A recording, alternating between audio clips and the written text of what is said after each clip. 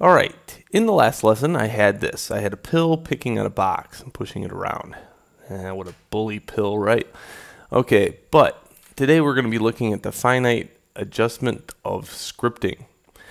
Alright, now a little disclaimer.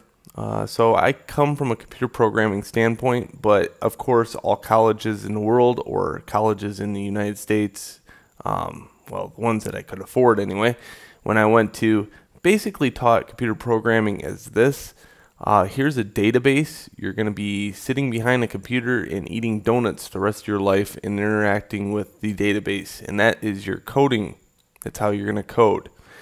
Colleges never thought that, maybe we could have something like Unity and teach JavaScript. Man, if they had something like that when I went to school, I'd be all over that, right? Well, that's not how it went. So I have a database programming standpoint behind me. Then I went into a teaching field. So that's my background. So when I look at code like this, my brain goes numb. So does very many people's brains probably. So we're going to look at how you would analyze code and kind of tweak it in a way that is a non-destructive form and we can learn from it. Okay, so to do that, we will be first looking at it from a 3D person's perspective. Okay, so that being in a 3D world, I know a vector to be what? Well, I know a vector to be x, y, or z. Okay. And there's a positive x and a negative x and a y and a positive y and a z and a positive z. So if there's three vectors, I'm going to look at this because right here it says move direction. So my brain's going to immediately go to this and say, well, move direction must mean something on this line that's actually making sense. And if you look at this, move direction gets carried over to the next line. Okay, so this is the important line right here. So this actually describes vector. Okay, so vector 3. And here is what it's looking at. Now, I had somebody email me saying, hey, how do I change the actual direction or the WASD on the keyboard to the arrow keys? Well, hopefully, I'm not going to be able to answer that right up as of yet because I'm still into this code too. But I would say this is a very good line to start at. Okay, and remember, small victories, and once you get small victories out of the way, you learn from them. So I know this. Red is probably machine language. That means horizontal, vertical, jump. These have all been scripted into the Unity engine. And they have a lot to do with character control.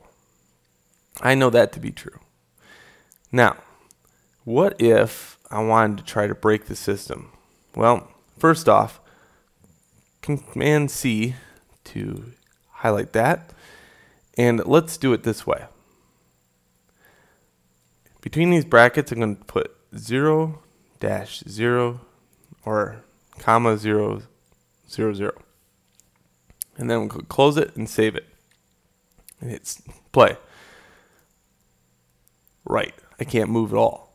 Okay, that told me that I was absolutely correct in the assumption that that is the actual walking script right there and the direction. Okay, now, luckily, I made a copy.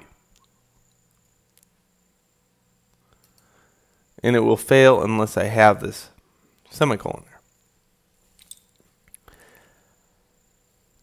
All right, now do you see the three? I have 1, 2, 3. All right, so what it's doing is getting the input get axis horizontal and get axis vertical. Okay.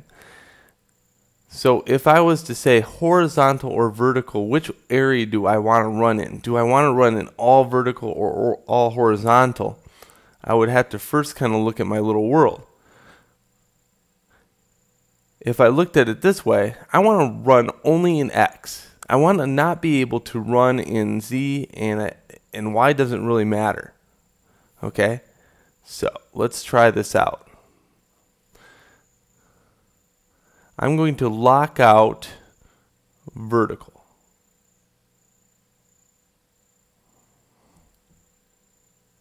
Well, wait a minute, X, Y. Yeah, I don't even know which one of these are yet, so let's just break the system first. 0.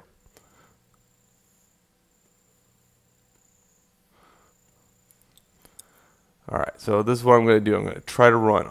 Perfect.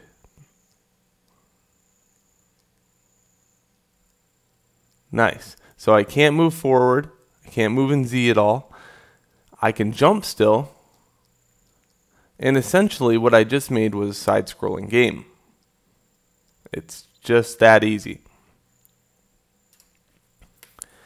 All I need really to do is take my main camera and pull it back. What I like about this is I still can actually rotate my camera around, so we're going to have to look at that too, because that makes an interesting perspective on things. It's actually making me sick. Okay.